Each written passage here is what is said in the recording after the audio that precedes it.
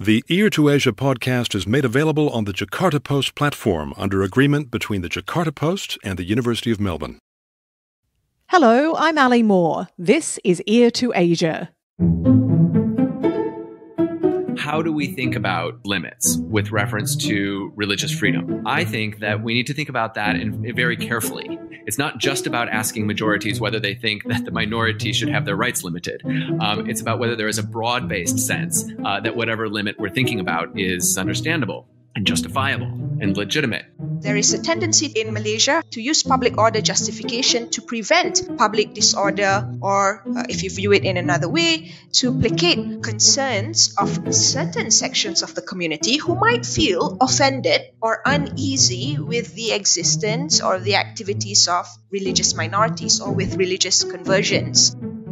In this episode, who decides who's Muslim in modern Islamic states?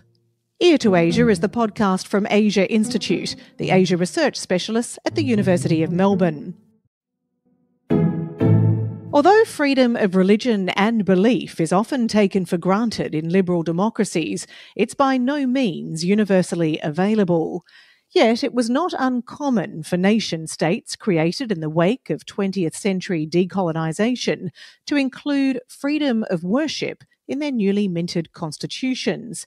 And among those were Pakistan and Malaysia, both with Islam enshrined as their official religion.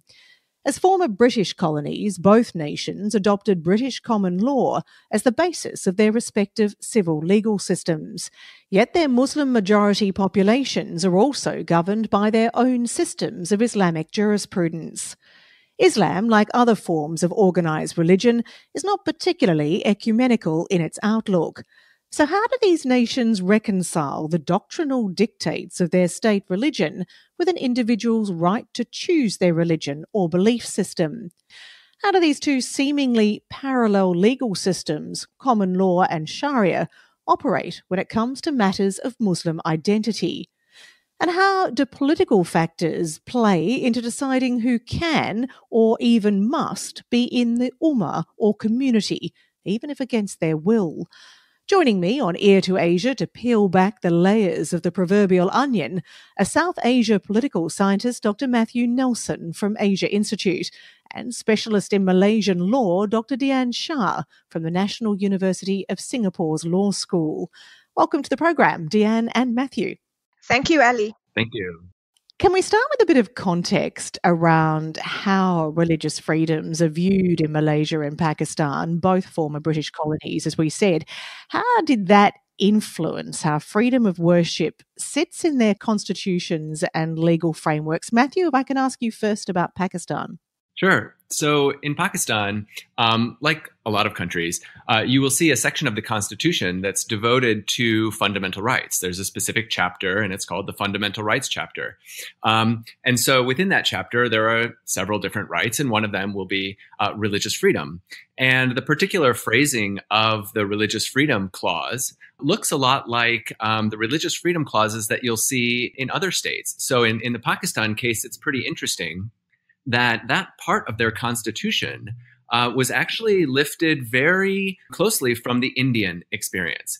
And if you look then at the Indian experience and where they got their particular clause on religious freedom, you notice that they're borrowing a lot of their language from the Irish constitution. And so there's a lot of sort of international similarity in the religious freedom clauses that sit within the fundamental rights chapters of these different constitutions. So some people are surprised to find that these clauses in a place like Pakistan already look pretty familiar. They look familiar, but not necessarily in the context of British law. That's right. So this is something that I think surprises a number of people. When we look at fundamental rights in parliamentary democracies, there's this tension or a challenging balance between, on the one hand, parliamentary sovereignty, and on the other hand, fundamental rights. And in the British tradition, parliamentary sovereignty really takes pole position there. So fundamental rights, as we would see it in other constitutions, where there are explicit and enumerated and enforceable rights, that's not been part of the British constitutional tradition, which itself is somewhat unusual because it's not an explicitly written constitution.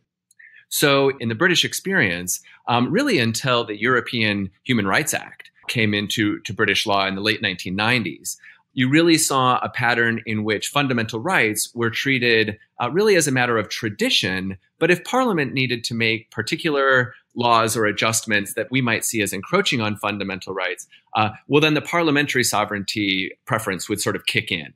And that would be the go-to sort of principle. Whereas in these other countries, they're not necessarily following the British example there. What they're doing instead is making the fundamental rights explicit, enumerated, and enforceable right there in the Constitution, which is quite different from what the British experience itself has been. And Matthew, what was the reasoning behind the determination to have freedom of religion enshrined as a constitution, especially against the backdrop of Pakistan as one of the world's first states explicitly created on the basis of a religious identity? What was the impetus for freedom of worship to be a constitutional right? Yeah, in fact, Pakistan was the first state in the world to be created and established and then constitutionalized with reference to a particular religious community. And when the Pakistani community, if you will, was designing their constitution, they were really trying to balance two different dimensions of their identity. On the one hand, the Islamic perspective, and the other hand, sort of what they called the Islamic democratic perspective. And keep in mind that Pakistan was divided from India in 1947, and there were still many non-Muslims in the territory that became Pakistan, just as there are still today many Muslims in the Hindu majority territory that we know as India. And so when they're writing their constitutions, one of the things that they were working on is really a balance between the overall sort of Muslim identity of the new state, but also a recognition that they have many citizens from many different religious traditions, and those citizens would also have rights. And so there's a famous speech actually from sort of the founding father of Pakistan, Jinnah, in his first speech before parliament. He sort of goes on at length to say that although we are a Muslim majority state, all people, whether they're going to a mosque or a church or a temple, will have their rights. And Dian, if we look at Malaysia, which first became independent after Pakistan, is it a similar story about the development of the constitution and the enshrinement of freedom of worship? It's similar in the sense that the language used in the Bill of Rights in the Federal Constitution of Malaysia is actually lifted from the Indian Constitution. So there's a transplant, if you could call it that. However, in the pre-independence constitution-making process, in which there was a committee set up by the British government, consisting of 5 jurists who were foreigners and they were experts in law, this committee worked with local leaders to figure out or draft a constitution for Malaysia. Now, it was agreed that a Bill of Rights would be included in the constitution of the soon-to-be independent country, but this happened after some resistance from the local leaders. So the local leaders at that time thought that if a Bill of Rights were to be included in the constitution, that could hamper government expediency and government decision-making processes. But in the end, after all that, they decided to include a Bill of Rights in the constitution, and that Bill of Rights includes the freedom of religion, which encompasses freedom of worship, the freedom to profess and practice and propagate any religion, and the freedom to establish and maintain religious institutions. So in terms of the Constitution itself, freedom of religion is protected in Article 11 of the Constitution. But even in Article 3 of the Constitution, which recognizes Islam as the religion of the Federation or the religion of the state, there is an implicit and explicit guarantee of freedom of religion there. So in Article 3, for instance, it says that Islam is the religion of the Federation, but other religions may be practiced in peace and harmony. And then there's another subclause in Article 3, which says that the recognition of Islam does not derogate from other provisions in the Constitution. And essentially, in short, that means that even as the Constitution recognizes Islam as the state religion, that does not trump other provisions in the Constitution, including the protection of fundamental liberties. So, Dian, in Malaysia, you've got the fundamental rights as laid out in the constitution, you've got a parliamentary system, and you've got Islam as the religion of the federation. How do the various elements fit and work together? Of course, there are limits to freedom of religion. And in particular, freedom of religion may be limited on the grounds of public order, public health, and so on. There's nothing new here because it comports largely with provisions that you find in international documents. But in Malaysia's case, when we think about the influence or the position of Islam in the constitution, there's also another clause in the freedom of religion provision which allows an additional unique limitation. And this is where the Constitution allows individual state legislatures to enact laws to restrict or control the propagation of other religions among Muslims. Now, it is important to note that this captures both intra-Islam propagation as well as inter-religious propagation. So there are state laws, for instance, that criminalize acts by Muslims in contempt of lawful official religious authority. So put simply, Muslims may be prosecuted under these state laws for contradicting a fatwa issued by a mufti or a state or national fatwa council, even though in Islamic jurisprudence, fatwas are merely legal opinions. So do those state laws, do they sit alongside the civil legal system, and do Sharia courts come into play, I guess, at all levels of the legal system? Yes, the state laws operate alongside the civil legal system, and the Sharia courts have the authority or jurisdiction to enforce these Islamic state laws. And I want to look in a minute both at the issue of limits to freedom in the name of public order, but also the issues that are essentially, you know, what that crossover is between Sharia and civil systems. But if I can ask you, Matthew, about Pakistan, how do the various moving parts fit together in the Pakistani context? Yeah, so in Pakistan, again, you have these three elements. On the one hand, fundamental rights, and then next to that, you have a parliamentary system, and then next to that, you have these Islamic dimensions. And all three could exist in tension, but somehow in the constitution, they try to find some way of working together. So in lots of places, you will see, if you will, the tension between fundamental rights and parliament working out in a way that allows the Supreme Court to decide when a parliamentary law, for instance, might infringe on a fundamental right. And so if this piece of legislation is said to restrict a fundamental right in a particular way, someone can file a case and it will arrive in the Supreme Court, and the Supreme Court will decide what that boundary is so that the fundamental right is preserved and the legislation needs to be amended. On the other side, however, we have this relationship between parliament and Islam. And in the Pakistani case, there was a controversy about exactly how to ensure that the laws made by parliament, this legislation, would be compatible with the idea of Islamic injunctions. And initially, when they were writing the constitution, some proposed that there should be what they called a mullah board, which is sort of like a council of clerics that would decide whether the laws made by parliament were Islamic enough. A little bit like you might see in Iran today, where there are clerics who actually have supervisory powers.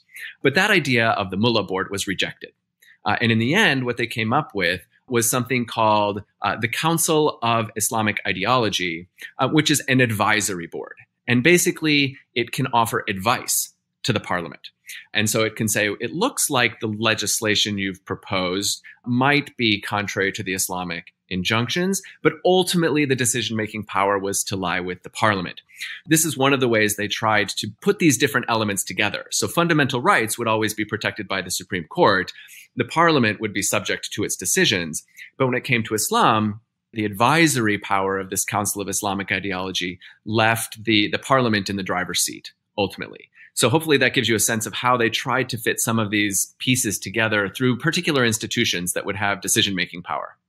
And in a practical sense in Pakistan, how does Islamic jurisprudence sit alongside the civil court system? Is it like Malaysia where they essentially run in parallel? It's a little bit different. So as Dian said, in Malaysia, you have this hierarchy of Sharia courts that work within the states, the different divisions of Malaysia as a federal system. Well, Pakistan is also a federal system. There are different provinces in Pakistan. But in Pakistan, the federal Shariat court is only present at the national level. You don't have a hierarchy of Sharia courts sitting alongside or parallel to civil courts in each province, which you might see in Malaysia. Instead, each province, if you will, in Pakistan just has its ordinary hierarchy of civil courts. And then, if you will, at the high level, you might bump into this institution, which was introduced in the 1980s, called the Federal Shariat Court. And the Federal Shariat Court, really its role is to take a slightly more active role in judging whether legislation is Islamic or not. So initially, you had this Council of Islamic Ideology, which was advisory. But in the 1980s, they sort of stepped that up a little bit by introducing this Federal Shariat Court, which could be a little more active in actually judging whether particular pieces of legislation were Islamic or, as they say, un-Islamic. And so that's the only place where you would have, if you will, a parallel Shariat court at the federal level. So given that, how are the civil courts used on issues that go to the heart of freedom of religion and worship? That, I think, is probably the most interesting question. We have this impression, I think, that when it comes to matters Islamic, there will be a Sharia court that will decide these issues. But in the Pakistani case, most of the, if you will, religious issues like blasphemy or heresy or apostasy or these types of things, these are investigated and decided by ordinary common law courts. And they refer to common law principles like public order or the executive discretion of the state, or whether the administrative offices of the state have acted in a reasonable way. And these notions, public order, executive discretion, reasonable administrative action, these are common law legal principles that we bump into in lots of countries. And so I think one of the things that it is very helpful to understand is that if there's an issue of blasphemy, for instance, and this is a very sensitive and important issue in Pakistan, the case will not necessarily jump into a Sharia court to be decided. Instead, it will come up in a criminal court, an ordinary criminal court, and it will be judged with reference to things like the notion that whatever is considered blasphemous is so provocative that it might actually create a public order risk, that the community will be so outraged that they might actually pour into the streets and generate some form of public disorder. And so this risk, this public order risk, is the legal hook upon which the case of blasphemy could be decided without any reference to Sharia principles. And I think people sometimes suspect that, these Islamic issues are decided by Islamic law. And I think it's useful to correct some of that.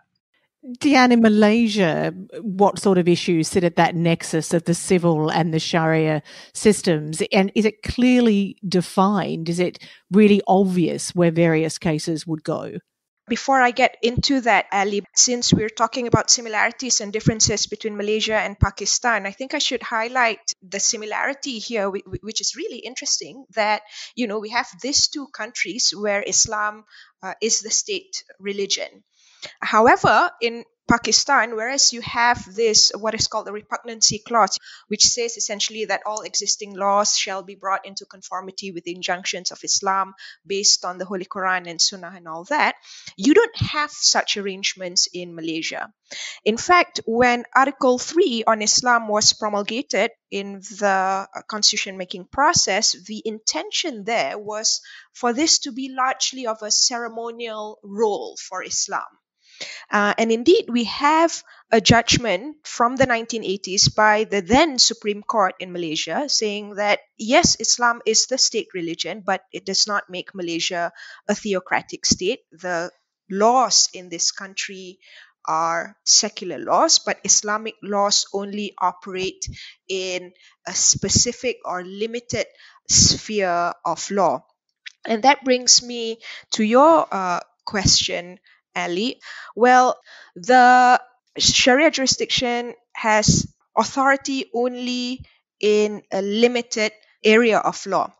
And largely, these are personal law matters relating to family issues, marriage, divorce, custody, and so on, and only for Muslims. And other issues such as the setting up of Islamic charitable trusts, these are, of course, within the Sharia jurisdiction, and that is spelled out in the Constitution. And this would be the issues that would be regulated by individual state legislatures. But there is also another category, and this is where it gets a bit more complex and probably often uneasy relationship between the constitutional recognition of Islam, Sharia's limited jurisdictional autonomy, and the secular issue of fundamental rights, right? So this is what I call the offenses against the precepts of Islam, and that is spelled out in the Constitution as an issue or an area of law that state legislatures could regulate for the jurisdiction of the Sharia courts. Now, such offenses potentially sit at the nexus of the civil and Sharia system. So, for instance, robbery and theft, these are technically offenses against the precepts of Islam, but they also fall under the federal jurisdiction and they are regulated by the Penal Code. So, under the arrangement in the Constitution, whatever that is explicitly listed as falling within the jurisdiction of the federal legislature, this cannot be regulated by the states under Islamic law. However, something that is a little more complex is apostasy. Now, apostasy is seen, of course, by Islamic authorities and Muslims as an offense against the precepts of Islam. This is, of course, is renouncing Islam. Yes, renouncing Islam. But fundamentally, renouncing Islam or religious conversion is an issue concerning freedom of religion. And therefore, it raises a constitutional issue that, in my opinion, ought to be addressed by the civil courts or the civil jurisdiction. I know that there is a very specific case that we need to look at, and we will get to that in just a minute, that talks a little more and explains a little more about the complexities around religious conversion. But Matthew, if I can talk about a very specific issue in Pakistan, and that is the Ahmadi and how significant they have been to how Pakistan has defined religious freedom. Yeah, the Ahmadi are a very important group to consider. Just to give you some background here, the Ahmadi are a group that emerged at the end of the 19th century in a part of South Asia known as Punjab. And basically there was a man named Ghulam Ahmed who was perceived himself and perceived his role as that of a reformer, someone who's going to revitalize Islam in South Asia. And in the context of his activity, he also claimed that he was receiving inspiration, even revelations from God. As such, there were claims that he saw himself as a prophet, if you will, a latter-day prophet. And this raised eyebrows in the broader Muslim community because there is a verse in the Quran which says that the Prophet Muhammad is the seal of prophecy itself. In other words, the last prophet. And so Ghulam Ahmed, who claimed to be a later prophet, and those who followed Ghulam Ahmed and his ideas were seen as not least heterodox, but perhaps heretics. And their particular status within the Muslim community was a source of controversy. Are they Muslim? Are they not Muslim? And so on.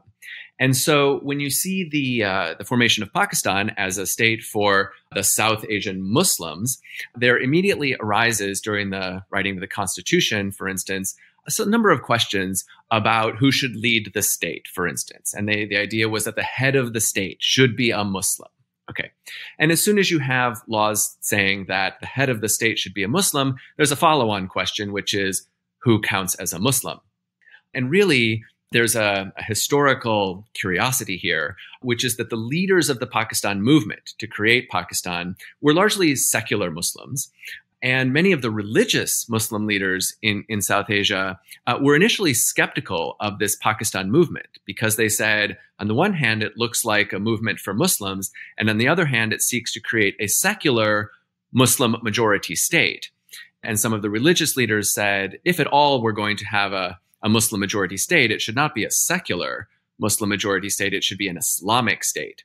And so they did not curiously, support the push for the creation of Pakistan. But after it was created in 1947, some of these leaders actually moved to Pakistan to say, well, now that Pakistan exists, let's ensure that it is not merely a secular Muslim majority state, but an Islamic state. And they saw themselves as leaders in pushing for that.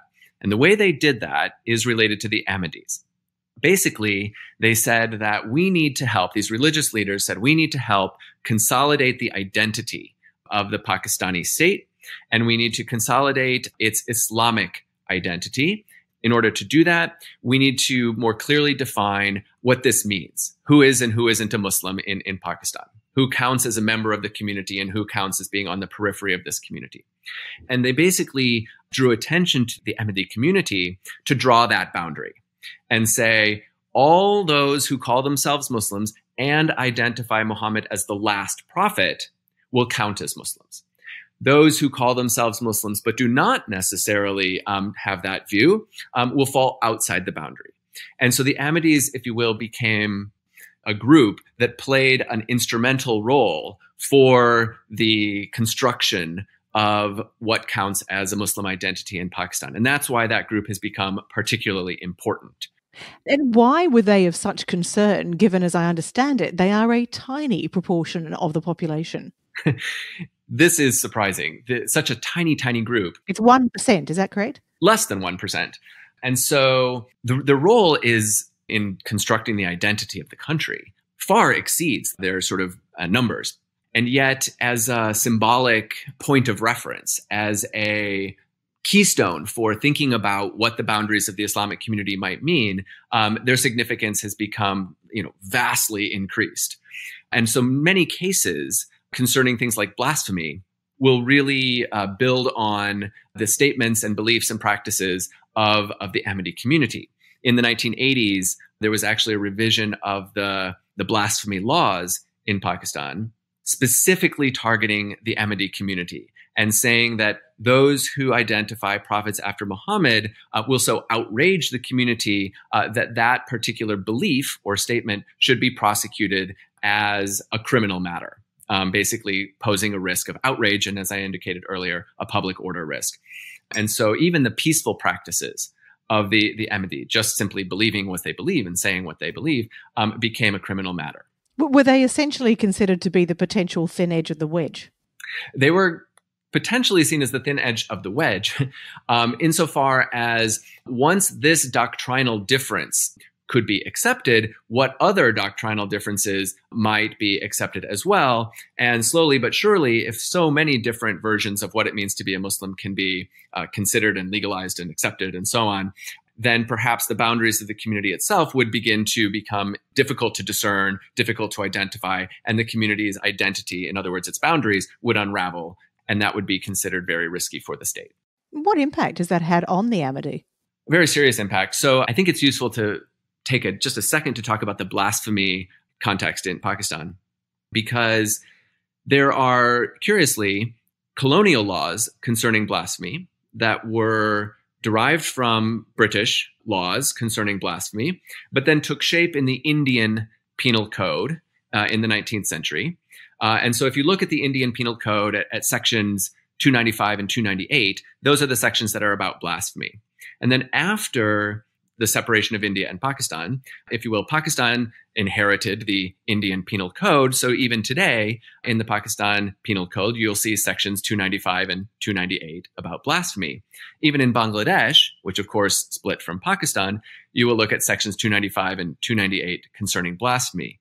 In fact, the reach of this code was so great that in Malaysia and then in Singapore, and for that matter in Burma, if you look at the penal code of each country, you'll see sections 295, 298 also concerning blasphemy. So this just gives an indication of the transnational reach of some of the colonial laws. What you see in these laws is, again, sort of a legacy of British ideas about blasphemy. As you may know, the British laws concerning blasphemy protected Christianity in particular until 2008. When the blasphemy law was finally removed from the British statute books. Well, in Pakistan, it wasn't until a bit later that the blasphemy law was then specified to protect Islam in particular. Well, we might think that specifying a protection for Islam in particular could be specific to the Muslim majority Pakistani context. It is useful to remember that these are derived from British blasphemy laws that protected Christianity in particular. But eventually in the 1980s, this protection for Islam in particular in the blasphemy elements of the penal code went one step further. And protecting Islam in particular took on a new meaning, which is to say, in order to protect Islam in particular, we need to address particular practices from the Ahmadis as blasphemous. Okay. And so when the Ahmadis would describe their faith, they were regarded as already articulating a form of blasphemy, which was seen as offending Islam in particular. That's why the blasphemy laws have become such an important part of the pattern of persecution for the Ahmadi community. So peaceful religious practice still regarded as very provocative and potentially a public order risk. In fact, it is interesting that the blasphemy laws are really used to target people who call themselves Muslim in Pakistan, not necessarily Christians or Hindus or Sikhs or other groups. And so the Ahmadis are far disproportionately affected by that law. You're listening to Ear to Asia from Asia Institute at the University of Melbourne. And just a reminder to listeners about Asia Institute's recently launched online publication on Asia and its societies, politics and cultures. It's called the Melbourne Asia Review. It's free to read and it's open access at melbourneasiareview.edu.au. You'll find articles by some of our regular Ear to Asia guests and by many others. Plus, you can catch recent episodes of Ear to Asia at the Melbourne Asia Review website, which again you can find at melbourneasiareview.edu.au. I'm Ali Moore and I'm joined by political scientist Dr. Matthew Nelson, who specialises in South Asia, and law researcher Dr. Dian Shah, who focuses on the intersection of law and religion. Dian, we've just been talking there about the construction of the identity of a Muslim in a Pakistan context and the Ahmadi. Can we look a little bit about the political landscape in Malaysia? Since independence, there have been two major parties that have essentially battled for the hearts and minds of Muslims in Malaysia. Can you tell us a little bit about them and whether or not their interpretations of what it means to profess Islam differ? Sure. I guess I'll start by saying that just like in Pakistan, who counts as a Muslim in the context of Malaysia is an important issue.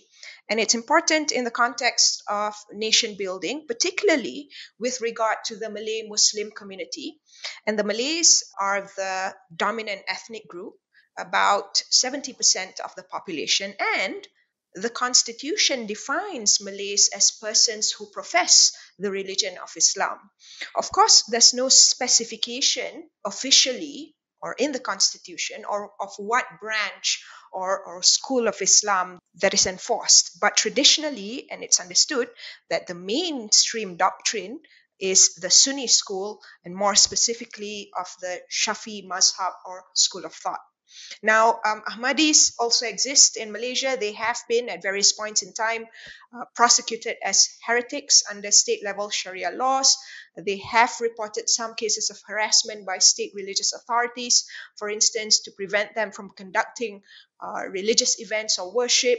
So if one were to visit the Ahmadiyya headquarters in the state of Selangor, the authorities have actually erected this huge signboard outside their premises saying that the Ahmadiyya is not Islam and they are not Muslims. Now, going back to the political context of this.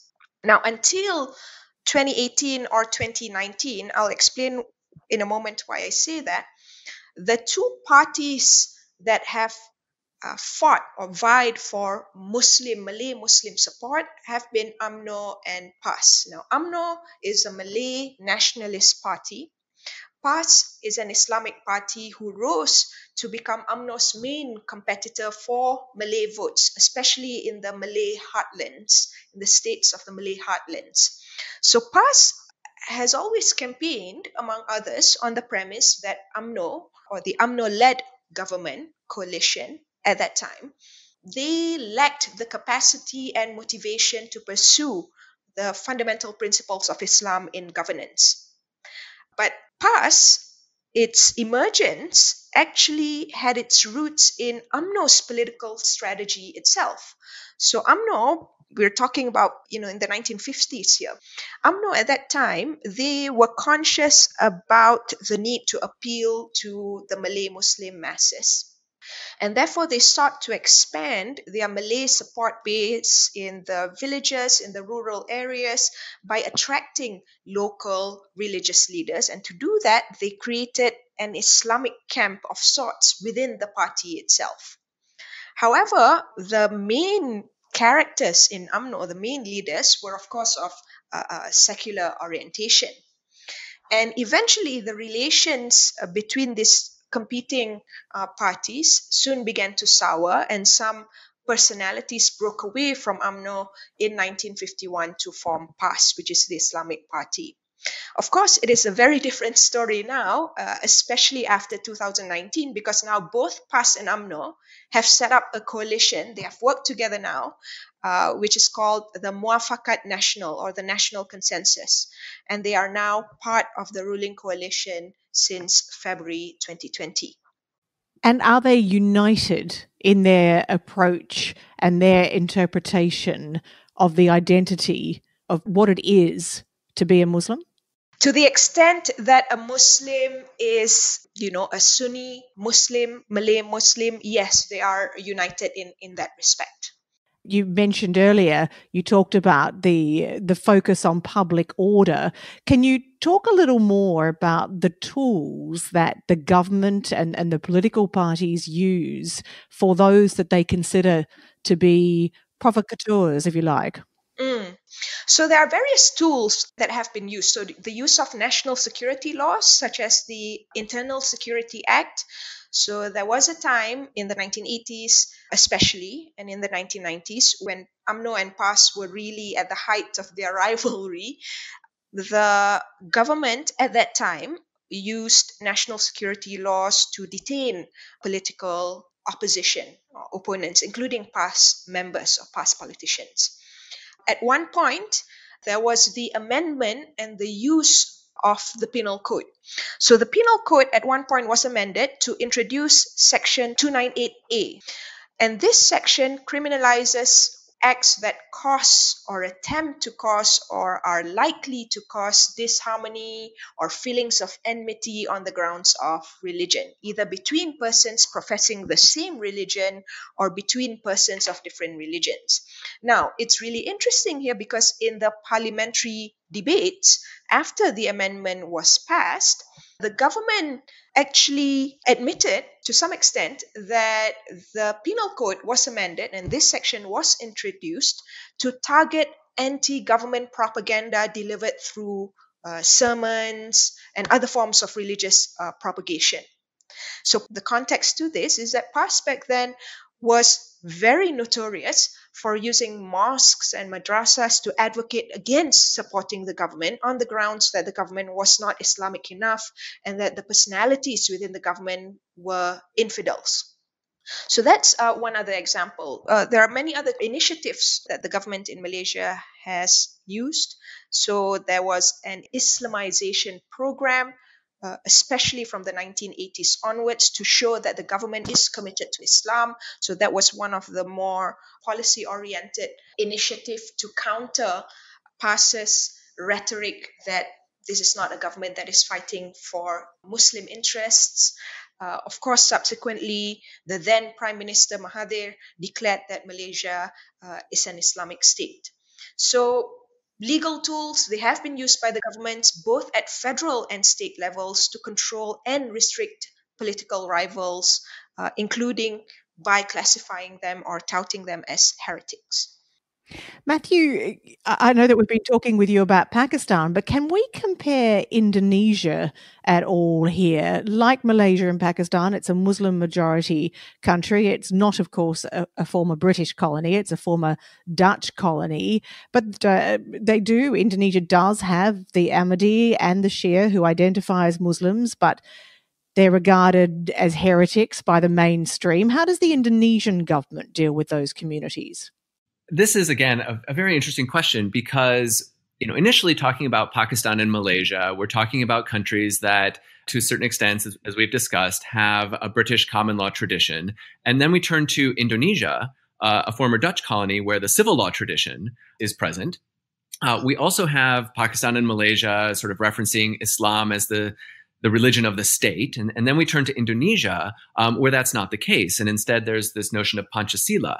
And so both on the, if you will, the colonial background and on the reference to religion in law, you might think that the Pakistan and Malaysia experience might be very different from the Indonesian experience. And yet, what we find is that the actual legal process whereby debates about who counts as a Muslim, who counts as a heretic, and so on, end up sounding very similar. And the reason they sound similar is that in the penal laws and even in the constitutional dimension, questions of public order are common across all three states. So, for instance, if you look at a constitutional provision concerning religious freedom, it will say religious freedom is protected subject to public order, or public health, or public morality, and so on. In Indonesia, you see very similar language. And so the tools that are used legally to address the provocation of people who are considered heretics or heterodox in one way or another, the offense created by their beliefs or their statements, those concerns about provocation and offense and public order are all finding their legal hook again in laws that say religious freedom is protected as a right subject to public order. And that's the same in Indonesia as it is in Pakistan and Malaysia.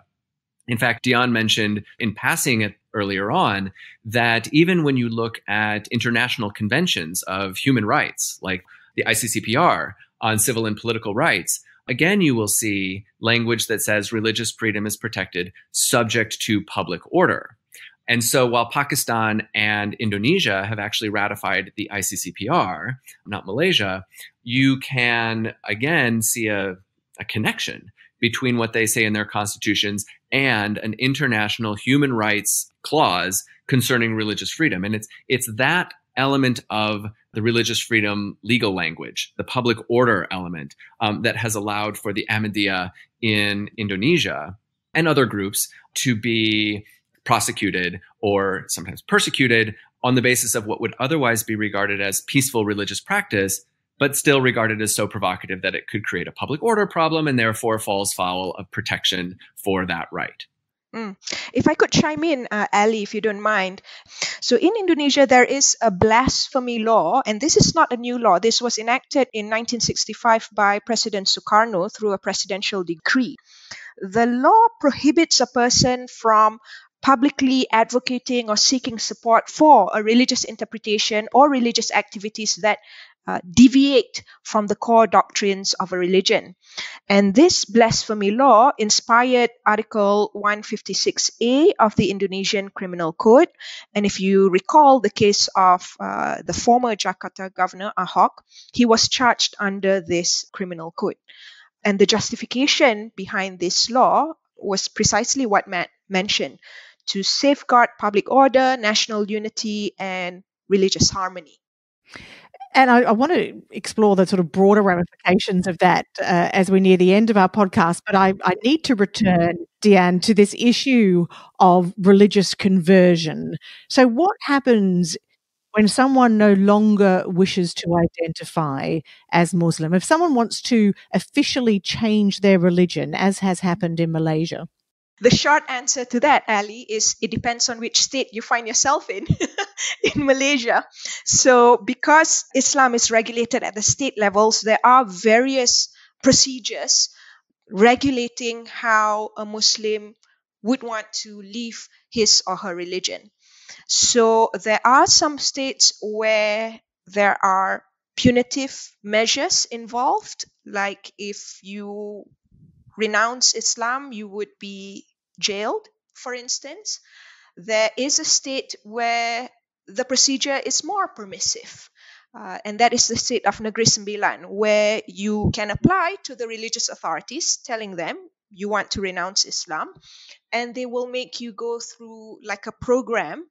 They call it rehabilitation in some ways, essentially to assess If you are still comfortable with the religion, what is it that you are not satisfied with the religion? And after going through that procedure for 1 year, or this rehabilitation process, if you still decide at the end of that you want to leave the religion, then you can do so. But that is only in one state, in the state of Negeri Sembilan. So what happened with the case of Lena Joy? Where was she? Lena Joy, unfortunately, her case emerged in the federal territories. And the federal territories, in the context of the Malaysian constitutional arrangement, is governed by the federal legislature. Now, what happened here was that she had converted to Christianity. She was baptized in the religion. And so she wanted to remove the word Islam as her official religious identification from her national identity card. And the federal court essentially said that if you want to remove this word Islam from your national identity card, essentially if you want to change your religion, then you have to go through the Sharia court's procedures to do so. The federal court did not say that she didn't have freedom of religion or that she absolutely cannot change her religion, but it's just that she needed to go through the Sharia court procedures to do so. Now, the problem was that in the federal territories law, there was simply no procedures spelled out governing how a Muslim could renounce Islam. So in the end, where did Lena end up? In the end, she did not avail herself to the Sharia courts. I think she found that it would be futile. So she left the country. That was the last information that I received. So do you, Dian, do you see the ability to change religion at the heart of religious freedom? And to what extent does this particular case show that that ability to self-identify is in the end inextricably linked to government interpretation? That's a very good question, Ali. Yes, for me personally, the ability to change your religion or to choose one's religion lies at the heart of one's freedom of religion. That is the forum internum aspect of freedom of religion, the freedom to believe. In the context of Malaysia, there is a whole multitude of other factors that are involved here. And one is mentioned by Matt earlier, the idea of public order. So one of the reasons why the federal court in Lena Joy decided that she had to go through the Sharia court procedures was this concern, and this was a concern that was also expressed by the government, that if a person was allowed to freely enter or leave a particular religion, in this case Islam, then it would destabilize the Muslim community. In the court's specific words, it would cause chaos to the Muslim community. And of course, the identification of a person as a Muslim is important because, as you know, it's identified in the national identity card, and therefore it has a lot of implications on the status of this person in terms of what he or she cannot do. Will he or she now be subjected to Islamic laws or not? You know, as long as you have the word Islam on your identity card, you will be identified as a Muslim, and therefore you are subjected to Islamic laws in matters such as personal laws, family, marriage, divorce, and so on. So, Dian, do you believe there is freedom of religion in Malaysia? Yes, I do believe that there is freedom of religion in Malaysia. However, there are limitations. And the question that we are, of course, faced with in Malaysia, and this is a perennial question, and this is a continuing issue, is to what extent can those limits be justified? So limits can be understandable, for instance, to protect public order. But if it goes too far, then that would be problematic. Now, the conception of public order in Malaysia, as it has been used, is that it has this preventative or preemptive notion attached to it. In other words, there is a tendency to use public order justification to prevent public disorder, or if you view it in another way, to placate concerns of certain sections of the community who might feel offended or uneasy with the existence or the activities of religious minorities or with religious conversions. And these feelings may stem from the perception and belief that the minorities could be heretics, that they could be tarnishing the sanctity of a particular religion. If you renounce Islam, if you leave Islam, you are tarnishing the integrity and the sanctity of Islam itself. And that if you convert to another religion or if you profess another religion, then you might be out to spread your beliefs to others. And there is a lot of anxiety about that.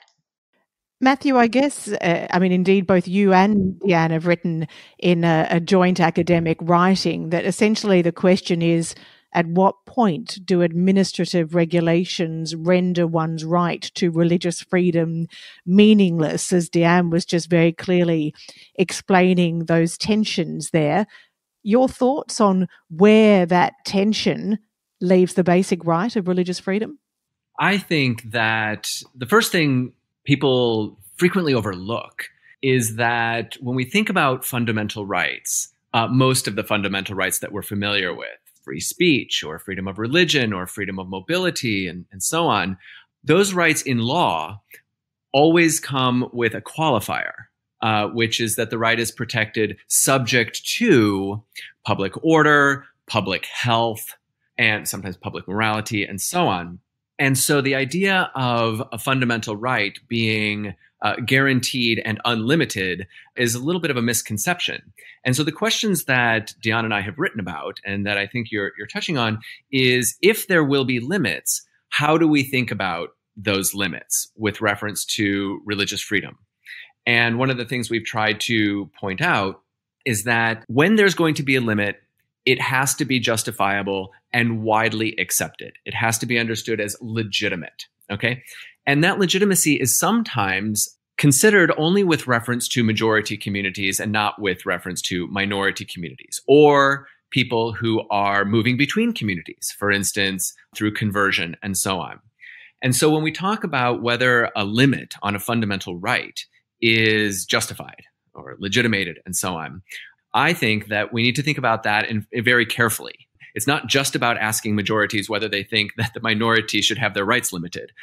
It's about whether there is a broad-based sense that whatever limit we're thinking about is understandable and justifiable and legitimate. So even today, when we're in the context of a global pandemic, I think it's a useful moment to think about some of these issues. There are limits on our rights, for instance, with reference to lockdowns. And we have some people who think that those limitations on, for instance, your fundamental right to mobility are justified and that people should be locked down and that is legitimate in order to protect the nation, in order to protect public health. And other people disagree. Other people think that these lockdowns and these restrictions, these limits on our fundamental rights, which are introduced to protect the nation, protect against a public health risk, that those have gone too far. And I think what we're saying with reference to these limits on fundamental rights, whether it's a fundamental right of religious freedom or a fundamental right of mobility, is that those limits have to be examined and they have to be considered by broad sections of the public, not just majoritarian, but also with reference to minorities and individuals on the margins. And so when it comes to fundamental rights of religious freedom, I think that they do exist. And I think that they are occasionally limited, and I think that those limits are occasionally justified. But I think what we're really trying to highlight in some of our work is the importance of keeping those limits under review. Dian makes the point that it is a perennial question, the extent to which the limits are justified. It's not something that at a point in time you can decide. It is a perennial issue that must be constantly re-examined. Exactly. There's no universal law of the limit. There is only a sort of the political circumstances that let you consider what the limit should be. We sometimes think of a fundamental right being related to a universal transhistorical right that is just fixed in time for all places. But when we think about those secondary clauses about public order, we have to realize that even those rights and then their limits are related to particular circumstances. And I think that's really important to keep in mind. Even in the context of Islamic thought, when it comes to religious freedom, there is this notion that there should be no compulsion in religion, that religion should be a matter of, personal reflection, personal belief, and personal, as Dian said, choice. And there's extensive debate about how to protect that right while also protecting the larger community. So on the one hand, the individual's right to believe. On the other hand, the risk that the community as a whole could be under threat if all kinds of people are doing all kinds of different things. And there's a sense of having to look at that very carefully. And that ultimately one's belief is a matter for an individual and God, but that in the community, there are also considerations about how the community can hold itself together. Well, Dian, I know that you're in Singapore. Matthew and I are recording this podcast in Melbourne, where we are in hard lockdown at the moment as we speak. So we very much understand the tension between public order and public health and freedoms. But as you both say, it's one of those issues that needs to be constantly revisited. An enormous thank you to both of you for joining Ear to Asia. Thank you for having us. Thank you for having us, Ali. Our guests have been South Asia political scientist Dr. Matthew Nelson from Asia Institute of the University of Melbourne and Malaysia law specialist Dr. Dian Shah from the National University of Singapore's Law School. Ear to Asia is brought to you by Asia Institute of the University of Melbourne, Australia. You can find more information about this and all our other episodes at the Asia Institute website. Be sure to keep up with every episode of Ear to Asia by following us on the Apple Podcast app, Stitcher, Spotify or SoundCloud. If you like the show, please rate and review it on Apple Podcasts. Every positive review helps new listeners find the show. And of course, let your friends know about us on social media. This episode was recorded on the 25th of September 2020. Producers were Kelvin Parham and Eric Van Bemmel of Profactual.com. Ear to Asia is licensed under Creative Commons, copyright 2020, the University of Melbourne. I'm Ali Moore. Thanks for your company.